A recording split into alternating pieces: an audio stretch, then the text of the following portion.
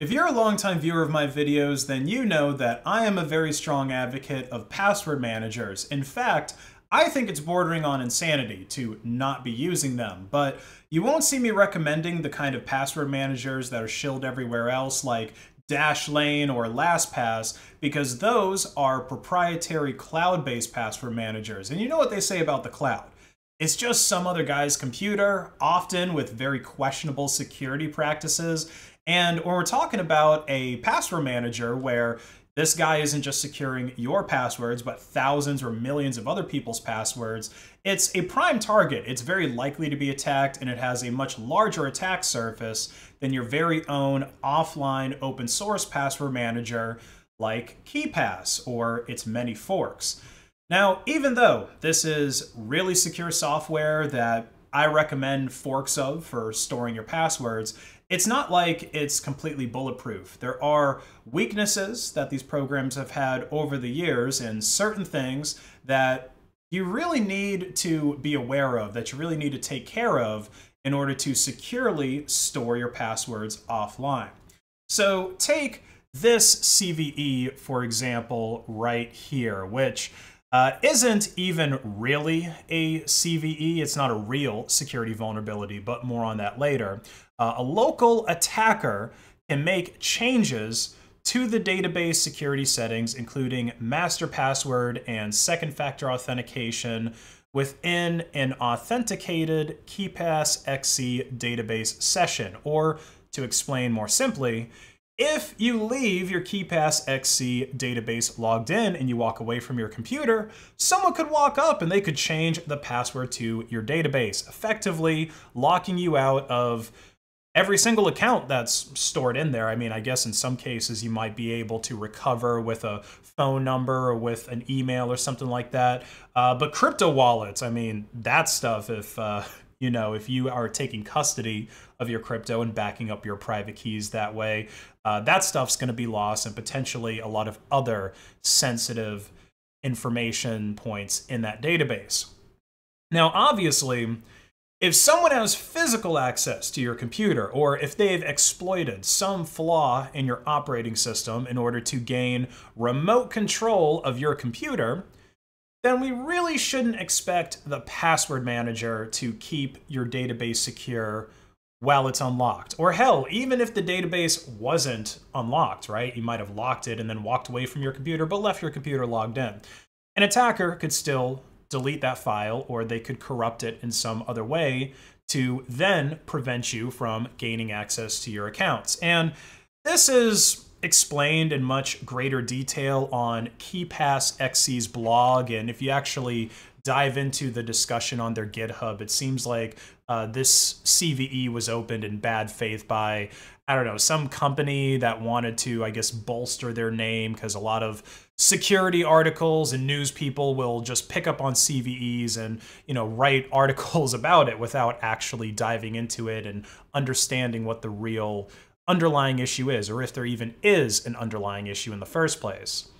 But I guess it is still worth discussing, how can you avoid your database getting corrupted by a malicious actor and you losing access to your accounts? Well, you can very easily mitigate that by backing up your password database on a routine basis. That way, if it's deleted or corrupted in some way, you can just restore it from a backup. And really, just make sure your computers that you're using Keepass XC on have a good security posture. Keep the OS updated. Use minimal, well-vetted software to reduce process sprawl and your attack surface, and so on.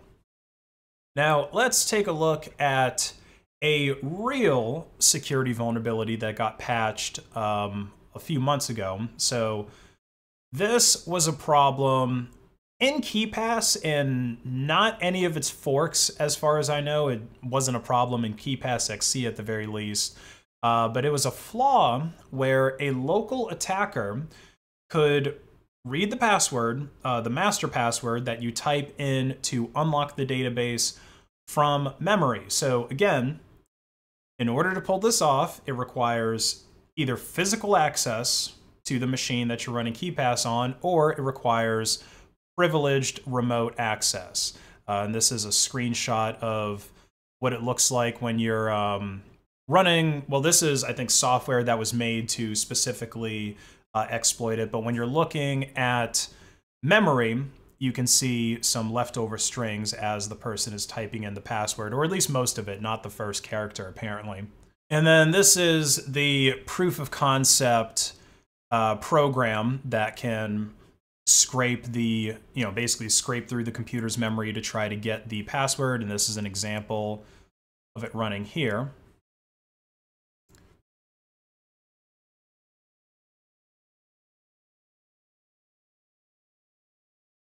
And then you can see it basically gives you the correct master password from all of the various characters that were read from memory.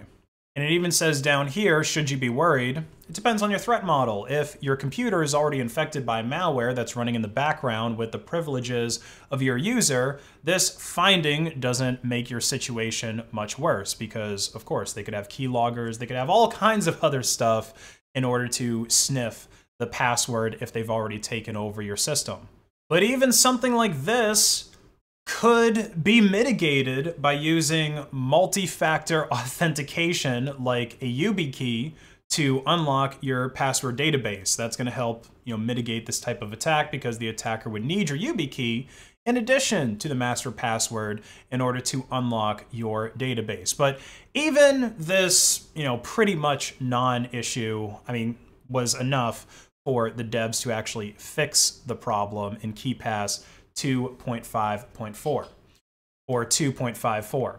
And if we take a look at the security issues tab of keepass.info, almost every other security issue, if you can even call it that, besides maybe the header authentication issue here that Keepass had several years ago, everything else ultimately falls into an issue with the operating system or something else that is outside of Keepass, something outside of the password manager.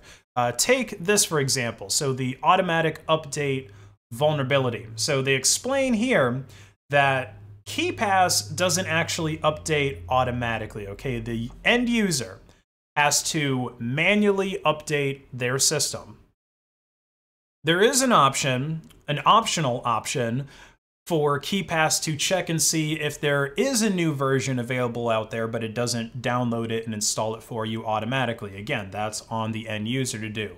And there was, again, kind of a security issue where it was doing this check over HTTP, and a man-in-the-middle attack could be done on that, right? So someone could man-in-the-middle that authentication or that check for a new version and say that there's a malicious newer version out there, right? Go download Keepass version 69, and if you as an end user Google that, then more likely than not, especially if you're actually using Google, you're probably going to end up on a malicious web page where you download a Trojan version of Keepass version 69.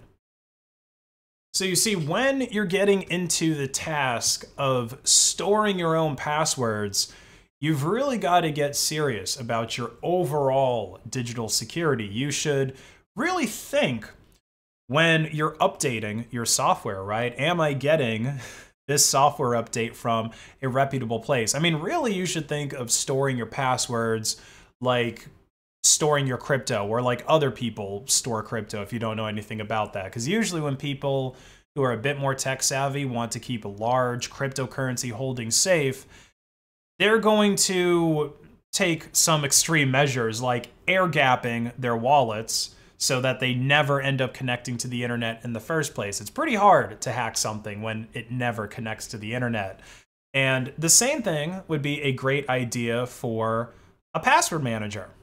Personally, this is one of the things that I really, really like about CubesOS, because they have a domain or like a specific Cubes VM called the Vault that was specifically made for this. The Vault does not have internet access. It doesn't have any direct connection to the outside world. I'm pretty sure that like USB storage devices can't be connected to it, at least not very easily.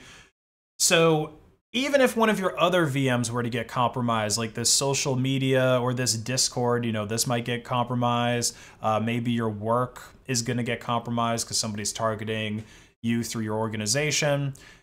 It's not able to, like, if malware infects any of these VMs, it's not able to affect the vault, at least not without escaping the Zen hypervisor. So that's something to think about. If you're questioning the security of your password manager, like obviously with the cloud-based stuff, you know, all you've got is just trust me, bro, right? Trust whatever this company is saying as far as how they store your passwords. But with self-hosted, self-custody passwords, you can take security as far as you want to take it, much further than a lot of these third parties are if you want to. And more likely than not, you're going to learn a lot about digital security in the process.